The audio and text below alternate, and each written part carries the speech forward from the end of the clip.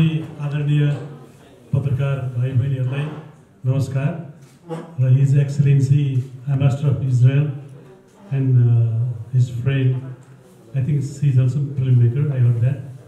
She was with us in our one shooting also. And then we complete that mission, and today is the 51st day of our show, and then you are here. And we have made so many programs, like agriculture's program before also. And this time we are meeting in the film industry's program. And that is the another channel we started. And hope again we talk and do some work with Israeli friends also. And you are welcome here. र सबै आदरणीय पत्रकार साथीहरूलाई नमस्कार छ। यो एउटा प्रदीप भट्टराईको लिडरशिपमा साँच्चै एउटा राम्रो असाध्यै राम्रो चलचित्रमा खेल्ने अवसर पाएँ र चलचित्र भनेको कसैले पनि ग्यारेन्टी दिएर म सफल चलचित्र बनाउँछु भन्न सक्दैन।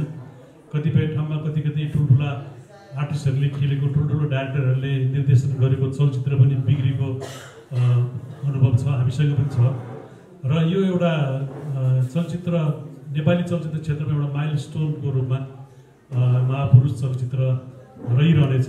आज 51 दिनको समारोहमा असाध्यै गर्व लागेको कुराहरू के पनि छ भनेदेखि हामी अमेरिकाको टेक्सस राज्यको ड्यालस भन्ने सहरमा महापुरुष चलचित्र प्रदर्शन भएको ठाउँमा पनि पुग्यौँ र त्यहाँ चाहिँ विक डेजमा चाहिँ 3टा सो हाउसफुल साथ चलिरहेको छ र 2टा सोमा चाहिँ दिनौँ 51 दिन भयो। त्यहाँ पनि 51 दिनसम्म चलिरहेको छ र दिउँसोको सो चाहिँ विक डेजभन्दा अरू सोहरू चाहिँ आधीभन्दा बढी मान्छेहरूले हेरिरहनु भएको छ। र क्यालिफोर्निया राज्यमा पनि 2 हप्तादेखि महापुरुष चलचित्र चलिरहेको छ र हामी एउटा सानो कामको सिलसिलामा त्यो ठाउँमा त्यो देशमा पुगेका थियौँ र त्यहाँ महापुरुषमय भएको छ नेपाली समाजको लागि, नेपालीहरू अडियन्सहरूको लागि। जहाँ पनि महापुरुष पछि हामी अगाडि थियौँ। हामीले कहिले चलचित्र हेर्न पाइन्छ भन्ने चाहिँ जिज्ञासा त्यहाँको मान्छेहरूले, नेपाली दाजुभाइ दिदीबहिनीहरूले त्यतिकै नै राख्नुभयो र सुनेको छ अस्ट्रेलियाहरूबाट पनि र अरू देशहरूबाट पनि समाचारहरू आइरहेको छ। र त्यो चलचित्रलाई त्यति माथिसम्म पुर्याइदिने काम चाहिँ तपाईँहरूको सहयोग नभएको भए, पत्रकार साथीहरूको सहयोग नभएको भए त्यति हुँदैन थियो होला। र यो विषयमा अब यो चलचित्रको क्याप्टेन प्रदीप भट्टराईले भनिसक्नुभयो र सम्पूर्ण टिमकै एउटा पछाडि उहाँको लिडरसिपमा सम्पूर्ण पर्दा अगाडि पर्दा पछाडि जसले जति योगदान दिनुभएको छ त्यो कारणले गर्दाखेरि सबैजना धन्यवादको पात्र हामी पनि भएका छौँ। र चलचित्र यति राम्रो चलचित्र फेरि पनि बन्न सकोस् हामी यही अपेक्षा गरौँ। र कार्बन विसर्जनको कुराहरू पनि अघि यहाँ भयो र त्यो त अब सूर्यलाई बत्ती देखाउने जस्तै मात्रै हुन्छ, तै पनि बत्ती पनि देखाउँ न, किन नदेखाउने, कोसिस गरौँ।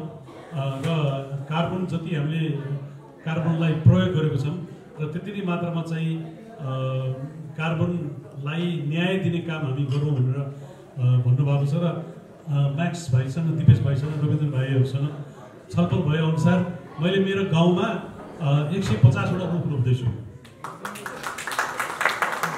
र त्यसको लागि पानीको ट्याङ्की खनिरहेको छ अहिले।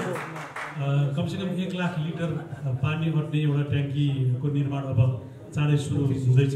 खाल्डो खन्ने काम करिब सकियो र त्यहाँ बिरुवा रोपिसकेपछि त्यसलाई सिंचित गर्नुपर्छ।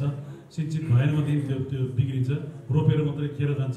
नेपालमा हामी धेरै वृक्षारोपण गर्छौँ, यति धेरै वृक्षारोपण गर्छौँ, तर त्यो गरेको वृक्षारोपणमा 10% पनि सक्सेस हुँदैन। अरू सबै सुकेर उखलेर र आन्दोलनहरू हुन्छन्। अझ सहरमा सहरका आन्दोलनहरू चाहिँ देशको सम्पत्ति, देशको सम्पत्तिमाथि आक्रमण हुन्छ। रुखका हाँगाहरू काटिन्छन्, हाँगाहरू भाँचिन्छन्। त्यसरी पनि हामीले आन्दोलन गर्छौँ र त्यस्तो किसिमको आन्दोलन अब हामीले गर्नु नपर्ने हुन्थ्यो। र त्यस्तो किसिमको आन्दोलन गऱ्यो भने पनि रुखप्रति र देशको सम्पत्तिप्रति कसैले पनि अन्याय नगरौँ, किनभने त्यो हाम्रै सम्पत्ति हो। र रुख रोप्ने काम चाहिँ म यो अहिले तुरुन्तै गऱ्यो भनेदेखि फेरि त्यो बिग्रेर जान्छ। पानीको ट्याङ्की बन्दैछ र रुख रोप्ने सिजन चाहिँ बर्खाको समयमा हो। अब आउने बर्सातमा हामीले रोप्ने रुखहरूमा रोपेको दृश्यहरू तपाईहरुको क्यामेराबाट पनि कैद गरेर त्यो सारा संसारलाई देखाउने हामी प्रयत्न गर्छौं र त्यसको लागि मलाई म्याक्स दिपेश भाइले 150 वटा बिरुवा उत्पादन म उपलब्ध गराउँछु भन्नुभएको छ है। त्यसको म पैसा तिर्दैन, तपाईले तिर्नुपर्छ। र त्यो ठाउँमा कस्तो कस्तो किसिमको रुखहरू कस्तो मौसममा भूगोलमा सोच्छ भनेर त्यो पनि पहिले नै आंकलन गर्नुपर्छ। जुन पाए ठाउँमा जहाँ पनि जस्तो रुख रोपेर पनि सर्दैन, पक्कै पनि हाम्रो क्षेत्रमा हुने खालका रुखहरू हामी रोप्छौं र आज यो समारोह यो कुरा भन्न पाए असाध्यै खुसी लागेको छ। र अरु के कुरा भन्नु होला भन्ने थियो, सबै कुरा बिर्सियो। अब मैले बिर्सेको कुरामा थपेर मदन दाइले भनिदिनुहुन्छ। मदन दाइले भनेको राजा दाइले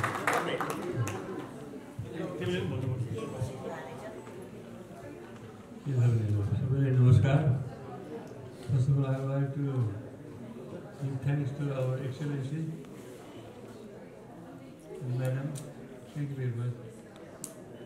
We are close since a long time, and I like I appreciate your one side, that you are always down to earth, being like this, you are a great person. I respect you. I always remember you talk sometimes. I will give you too. Thank you very much for coming here. Today we are celebrating the 51st day of our movie Mahapurush. This is after a long time we are celebrating this type of celebration today here. So we are very happy. And our Pradeep Acharya is wearing a hat. He is a very successful director of movies these days. He made already 4 movies continuously. All are success. All are success. There is a great part. Our film line has got one excellent person, excellent director, movie director, like Pradeep Acharya is a good product. And you haven't seen the movie, but I don't know. I also seen this movie in America, in Virginia, but that movie all over America, the movie there is subtitled in English also. But we have to subtitle. Subtitle. You can understand the movie. Yes. We can understand the movie. It's subtitled in English. Thank you very much. सबैलाई धन्यवाद छ। अब यो 51 दिन भनेको 4वटा मुभीको 51 दिन चाहिँ 210 दिन भयो। 210 दिन मनाएको डाइरेक्टर नेपाली चलचित्र क्षेत्रले पाएको छ। नेपाली चलचित्र क्षेत्रलाई पनि बधाई छ। 210 दिन सेलिब्रेसन भएकोमा प्रदीप भट्टराईलाई पनि बधाई छ। हामीलाई पनि बधाई छ। हामीले झन् फिल्मले अझ 21 बसी अगाडि बढ्नु पायो। मैले पनि भर्जिनियामा हेरेको थिएँ यो फिल्म, ठुलो हल थियो, टन्न मान्छे थिए। त्यसपछि त्यहाँको प्रोड्युसरले साह्रै राम्रो, त्यहाँको डिलरले होल अमेरिकाको डिलर लेभल राइट लेभल धेरै राम्रो काम गर्नुभयो भने राम्रो सुविधा अमेरिका चलेको छ। पहिला एउटा हलमा चल्थ्यो, 100 दिन चल्दाखेरि 100 दिन चलेको 125 दिन चल्यो भनेर चलाउँथ्यो, तर एउटै हलमा मात्र हुन्थ्यो। अब त एक दिनमा यहाँ 100 दिन भयो। अहिले त संसारभरिको कति हजारौँ दिन भइसक्यो यो कम्ती भएको। यो त राम्रो होस्, समयअनुसारको फाइदा हासिल गरेको छ मुभीले र यसमा सबैको मेहनत परेको छ। हामी सबैले आर्टिस्टहरूलाई बधाई छ। यहाँलाई पनि धन्यवाद छ। सबै पत्रकार बन्धुहरूलाई धन्यवाद छ। यहाँलाई पनि बधाई छ। यहाँले हामीलाई प्रचार प्रसार नगरिदिएको भए हामी अगाडि पुग्न सकिन्थ्यो होला। यो हरेक क्यामेराको पालबाट हामी संसारभरि लिन पाएको छौँ। एक क्यामेरा बोकिरहनु भएका सबै पत्रकार मित्रहरूलाई धेरै धन्यवाद दिन्छु। Thank you very much.